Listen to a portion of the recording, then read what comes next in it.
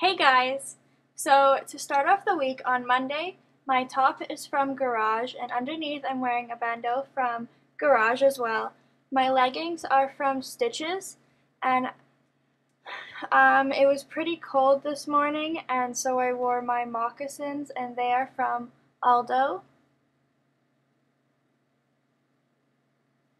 And my bag is from Garage. On Tuesday, I had Walking on Eggshells from Wet n Wild on my eyes. My hoodie is actually a men's hoodie and it's Hurley and it's from a store in my mall and I'm wearing black jeans from American Eagle and my shoes are from Ardeen.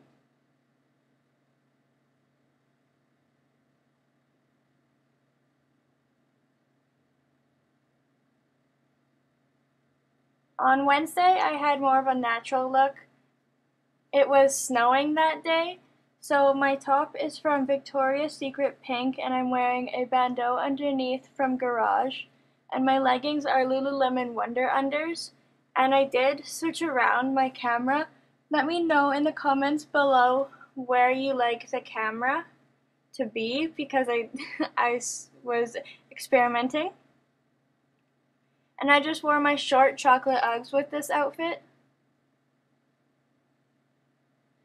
On Thursday, my top is from Garage and my bandeau is from Aritzia. My cardigan is from Hollister. My belt is from Walmart. My jeans are from American Eagle. And I just wore these with my Puma runners.